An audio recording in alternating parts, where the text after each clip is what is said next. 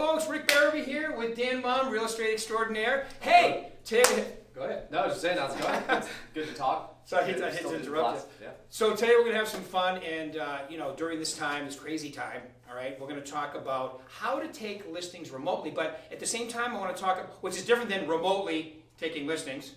Yeah. Okay. Anyway, two opposite things. My humor. Nice dad joke. Rick dad jokes. Yeah, exactly.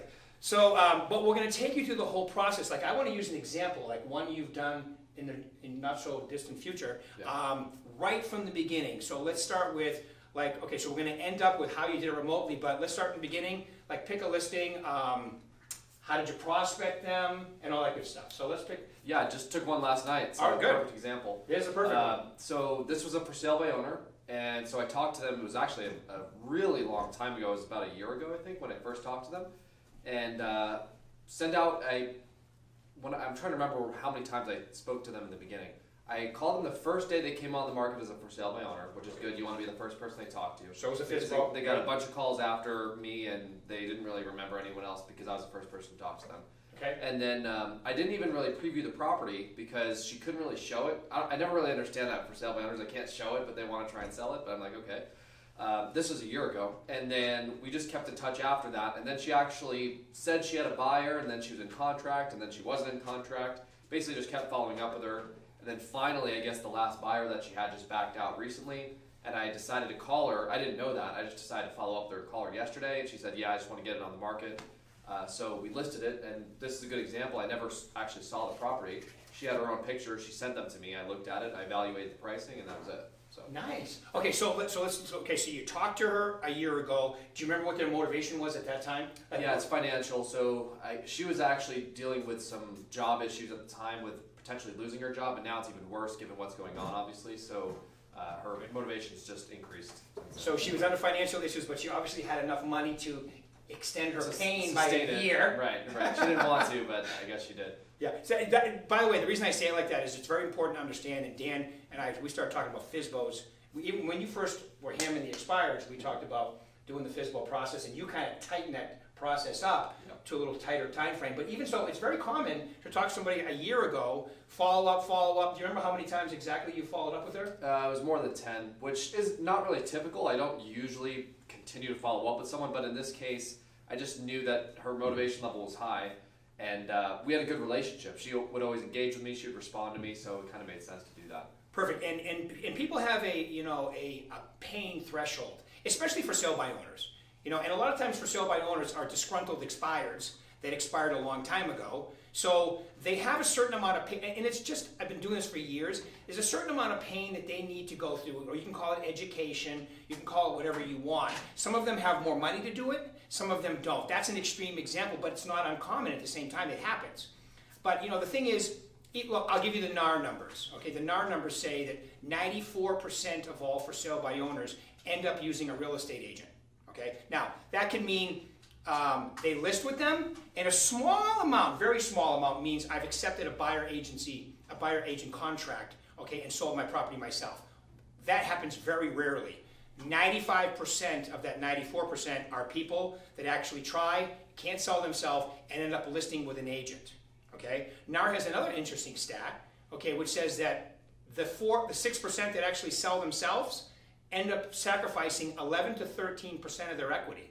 Okay, which sounds kind of like an iBuyer, which, by the way, you don't have a lot of competition with them anymore. Right. Yeah, we didn't talk about that in the last one. But go ahead. I was just saying we had unfortunately, I had a few sellers who had offers from iBuyers, and they all backed out. But the good opportunity there, obviously, is there's just way less competition. And I think that's true. I wasn't even really in the market in the last major downturn, but you could speak to this, that supposedly when there's major downturns, if there was one, I don't really expect that, but all of the discount brokers go away to a large degree. No doubt. The iBuyers, the discount brokers, all of those. Well, the iBuyers are very, very much Wall Street driven. Right. And Wall Street lost 30% in the last, which is amazing, by the way. I'm still like scratching my head. It's coming back up a little bit now, but 30% of the value that went away, and that's where they get a lot of their money. So that's why almost everybody I've talked to, every deal under contract has pretty much been washed out, and it would take a huge rebound which probably won't happen. So now, what does that mean in Vegas? Vegas, it's about 6% of the market. Arizona, it's about the same. It's not going to be a huge jump, and it's really below 400 most of it. But still, it's still good for the market. It's a net positive for the agents. It's a net positive for the agents. It's a net positive for the agent. So back to the numbers now. So 94% up using an agent, 6% to sell themselves, sacrifice 11 to 13%. And the average time they try this is about 6 weeks. Would you say that's more average? Yeah, that's the exact time that I've just found anecdotally is like that 4 to 6 week period. And there's exceptions to that. There's people that I meet day one, talk to them as soon as they come on the market, and I list them that day because they just realize really, really quickly that it doesn't work. But yeah, I'd say the average is about 4 to 6 weeks. Okay, now, so this particular woman, let's go back to that example. So you talked to her, you talked to her, you talked to her. She sent you over the pictures. Mm-hmm. You did your CMA that way. Yeah, so you want to talk about actually taking the listing? Like yes. When I actually took it? Yeah, so, and this is what we're basically talking about, how to take listings remotely. The first thing is that I was always of the belief that you didn't even always need to see a house to list it and sell it to begin with. I know a lot of people disagree with that, but now it's the only way to do it, so you kind of have to agree with it. Yeah. I never really thought that, because if you ask enough questions on the phone, you really qualify the seller, you ask them, you have a good, deep conversation with them, you ask them about the condition of the house, you get a good answer to that question where they describe the house to you, and you get their pricing expectations, you have a good, solid conversation, and then if you are able to have them send you pictures so you can actually see the condition of the house, well, now there's really no need for you to go see it. It's like you've done everything that you would have done in person.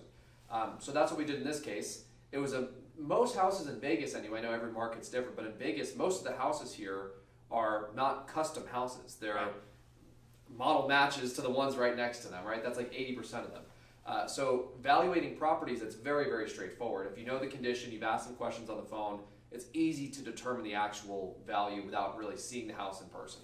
That's what we did in this case. To answer your question, she sent me the pictures. I sent over a proposal in an email that had a net sheet, the comps, the listing contract. I set a specific time to talk to her. I think that's important. So what we don't, like an appointment over the phone. Right. What you don't want to do is this thing of, okay, well, I'll send you the information and then we'll go from there. And then it's just like you call and then you call and you call and you never get in touch with them again. I try and keep that listing process exactly the same as I would meeting them as we do over the phone. So we set an actual bona fide appointment to talk on the phone with all the decision makers, and I ask them the qualifying questions before. I send them the pre-listing package. I confirm that they get it. I do it through email mostly now for this scenario, and that's that. Right, and even with today, with what's going on, it's the perfect. I mean, if you have never tried it, this is the perfect time to try it, because you're not supposed to be with it. That's why we're standing a little far apart here. You're not supposed to be too close to anybody right now, and so it's the perfect time to try it. It's like I always just say, like when it's dark at 4:30, it's the perfect time to get them to leave work to show the property, because you can't see the place unless the day. So and I was telling Dan before this too. These next few weeks and the few weeks we've already had, to me this was perfect. Like, I'm from New England. Like what Dan was just talking about a CMA or doing value in Arizona and in Nevada, it's probably two of the easiest places, and California's not far off either, some of the easiest places to do a CMA, because you only have 5 or 6 styles, right? Where I'm from, I mean, the house could be built in the 1800s. Yeah, every house is wildly different. Every house is huge, but I still did it there. And also this market, to me, this market is very similar to what my market used to be: half of December, all of January, all of February, where, because of snow and sleet and freezing rain, I did a lot of my appointments over the phone, and I was packing my pipeline for when the weather get better. Here, you're going to be packing your pipeline for when the playing field gets better, when all this gets behind us. But you never have to stop. You just alter. It's the perfect time to exercise your versatility if you need to work on that. There's a whole bunch of things it's perfect for, and we're going to keep covering those topics. Instead of having the Success Center over, obviously, we're going to keep doing these until we can open it again. Yeah, and we'll talk about, on a separate one of these, we'll talk about how to actually sell the listings and how to modify your process there for what we're dealing with. But one thing that's funny is I actually really like what's going on, because I'm liking not having to drive out to properties. It's kind of nice. I take listings from the office or my house. It's less driving time for me. I hate driving. So any way that I can do that, I enjoyed doing it before, but it's working out really well because it actually saves some time. I love it, and you're creating new habits and new disciplines that you will and a lot of you can do that right now too. Like I love going to the gym. The gym is not open. I had to change my workout, okay? Now I'm doing pull-up. If you saw where I do pull-ups, you'd laugh. It's like an overhanging next to my pool.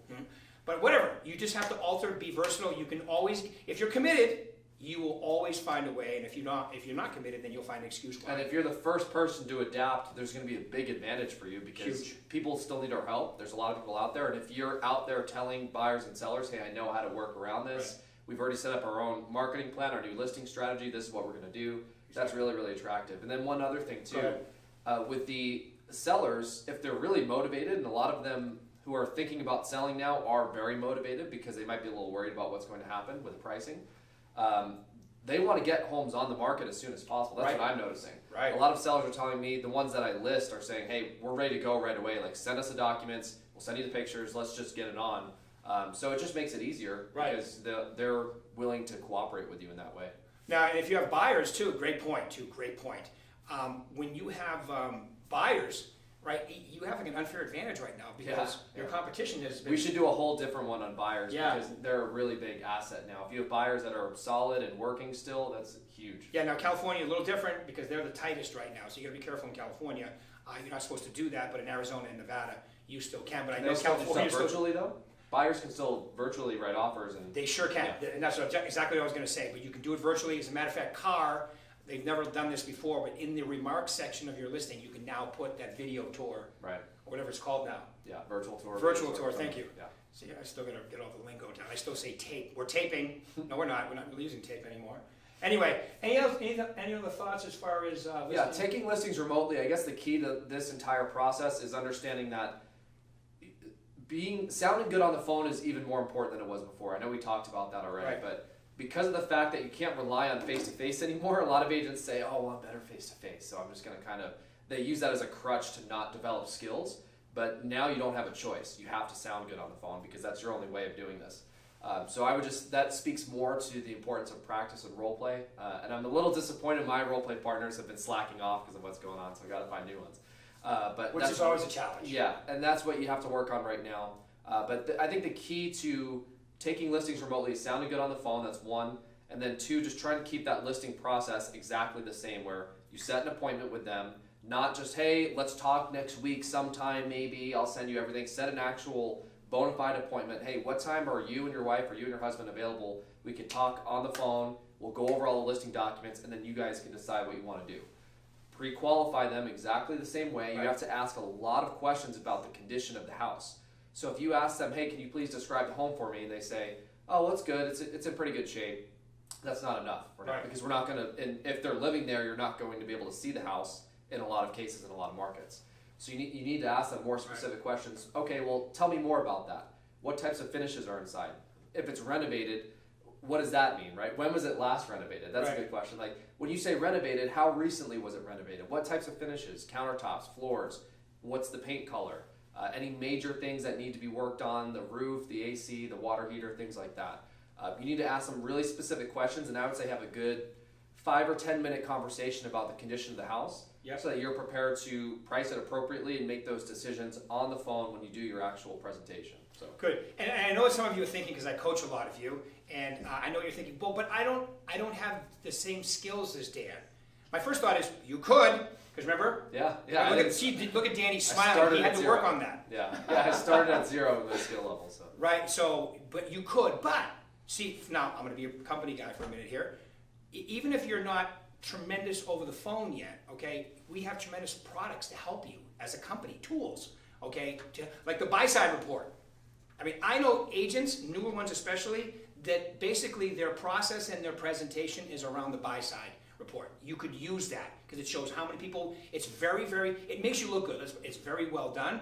You can use that. Send that to them, okay, and then go over that with them. So there's all kinds of different things you can do. But I'm telling you, in this time, what Dan is talking about, working on your skills, role playing, all of that is critically important.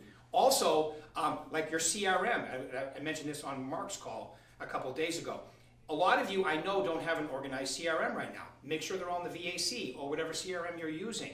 Berkshire Hathaway has tremendous newsletters. Also, the buy-side report, another buy-side report, but Market Watch.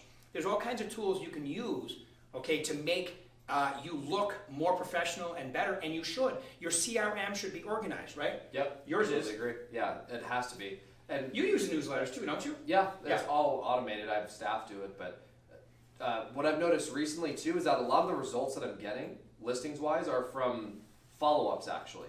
Like, yeah, I'm getting some good results with some new business, but I've noticed that a lot of my follow-ups have been way more effective than usual because there were a lot of people on the fence that just kind of want to move right now, and having your CRM organized and structured so you know you're staying on top of that's really important. And Right. because, like always, there's less people working now, and when you're following up with leads, you're not the only person calling them in general, right? We like to think that. So if you're doing that effectively, now's the time to do it. Right, because there are three types of people right now with what's going on, the coronavirus situation. There's one type of person that's business as usual, that they expect you to be professional and help them. If someone's closed on a property and they have a house on the market and they've got 2 mortgage payments, they expect you to sell their home for them. So be careful who you're talking to. So some people are business as usual. I would say about a third of them. A third of them hit the pause button. Let's see what's going to happen. And a third of them are just so emotional and can't do anything because of it. Probably will wait a few months until things get back to normal. And it's your job to exercise versatility, okay, personality styles, to understand who you're talking to. Yep. Would you agree? Yep. I also say when you're talking about, like, to me, this is my rule of thumb. The longer the follow-up, the less the presentation. The shorter the follow-up, the more the presentation, right? When you don't have the rapport built with them. Right. So the one you did, you've been talking to a year, I'm gonna guess the presentation was pretty easy. Yeah, it was 4 or 5 minutes. Right. Yeah. She was, this was like an extreme example of that where she was so enamored by me and she was so grateful for me following up that long. It wasn't even a thought to list with anyone else, it would be with me. Yeah, the longer, when you're showing you're professional, now I'm not recommending that you should have a year follow-up, but it happens This is an sometimes. unusual situation. Yeah, but it happens sometimes, and I'm going to tell you, the longer you've been following up with them, like one of my coaching clients in Arizona, same situation, 12 months, and the seller actually said to her, she always asks, why did you pick me? And he said, because you're the last one standing. It's been a year, you're the only one still calling me. So exercise, be professional, and don't be, follow-up is, you know, as a lot of you hear me say, when follow-up is done properly, and I know Dan does it this way, I call it semi-stalker, not full-on stalker, but semi-stalker lead follow-up. You can't, look at, if they're thinking about buying or selling, okay, and you're following up, they're going to use you, even when they ignore you for a while. Yeah, completely agree. Can I add 2 things about listings? Go right ahead, please. So one thing that I would be ready with, I talked to my coach about this actually, is having market stats. I don't know if we talked about this on the last one. I would have actual stats so you can give people facts, because if you're talking to buyers and sellers, a lot of them are asking us, hey, what's going on? Like, should I do this? Should I not do it? What you don't want to do is tell people what you think will happen, because no one knows. Right? Mark said that too. Yeah, you don't want to be telling people, hey, this is what's going to, you don't want to speculate. What we want to do is ask them what they think, and then you can help guide them make the best decision based on that, right? And then if you can back that up with stats. So, hey, just so you know, Mrs. Seller, in the last week, there's been X number of homes that have sold, X number of homes that have come on the market. So there's still properties that are moving. There's still closings happening. We closed X number of transactions in the last month. So this way you can just give them the facts. We want to try and avoid the whole speculating thing. And then the second thing I would say is you should be, because we're talking about the listing process, you should have some ideas ready for if sellers ask you what you're going to do differently now because of what's going on. You should have that as part of your listing pitch, basically. So I would really take some time to think about that. Have some specific bullet points of what you're going to do differently now with your listings than you did before. The virtual tour is a great idea, being able to add that to the agent-to-agent remarks. Using virtual showings more often. Doing a quick change that we've made is that instead of, for properties that are occupied, we just request that the buyers write an offer contingent on viewing it. For straightforward properties like a condo where you know what it's going to look like. Or it's vacant. Yeah, or it's vacant. We say, hey, write the, vacant one they would actually see. But if it's occupied, we put in there, hey, just write the offer contingent on viewing it. And then if we come to terms on the price and we agree, then you'll view it at that time. Right. So these are all things you can tell the seller that you're going to do so that you can kind of ease their concerns. And that's a way to actually get more business because they see that you're more prepared. And what a way to figure out if your buyer's serious or not. Well, here's how we have to do it today. Right. All right. And that's, I mean, it's out of everything that happens that's usually crazy like this, there's always some good that comes out of it. And you can tighten up the way you do it. You can tighten up the way you qualify. You can get really good at filling your pipeline. There's a lot of things that'll happen that you can. Look, did I wish this never happened? Yes, of course.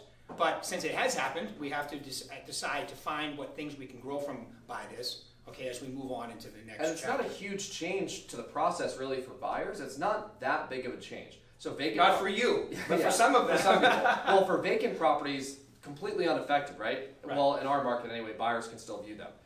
In other markets, they can't. But the real estate industry was kind of trending in the direction of going more virtual and remote anyway. Absolutely. People were buying homes without seeing them and doing things virtually. So this is just kind of a little prod to go in that direction a little bit more. It actually makes you, And yeah, it's not a huge change. The buyers that I'm working with anyway, and I'm really grateful for them right now because it's hard to find them, but the buyers that I'm working with, I explain that to them, hey, this is how it's done now. And they understand. They don't want to get sick, right? People are reasonable, especially in a time like this. So they say, yeah, that's fine. We'll write an offer contingent on viewing it, and if we don't like it, then we'll just cancel the offer. And then, it makes sense. Yeah, makes perfect sense. easier. Okay, any questions on there? Okay, so we'll get those later. All right, any final thoughts from you? No. I think a good topic will be, like we said, talking about how to actually sell these listings remotely. We talked a little bit about it. Absolutely. And buyers will be good to talk Working about with too. buyers, Yeah. that's two, and then we'll do, I got a couple in mind too that we'll do as well. So once again, the schedule. Every Wednesday, Monday and Wednesday, me and Dan here at the Success Center from 9 to 9:30, and then on Tuesdays and Thursdays at 1:30 with Mark Stark. Okay? Any questions? You guys, that'll be playing over and over. Ask them, because we always look at them before we do this next episode here. So, all right? Sounds good. Thanks, Dan. Appreciate it. Thank you, guys. All right, guys. Thanks for showing up. Have a good one. Woo!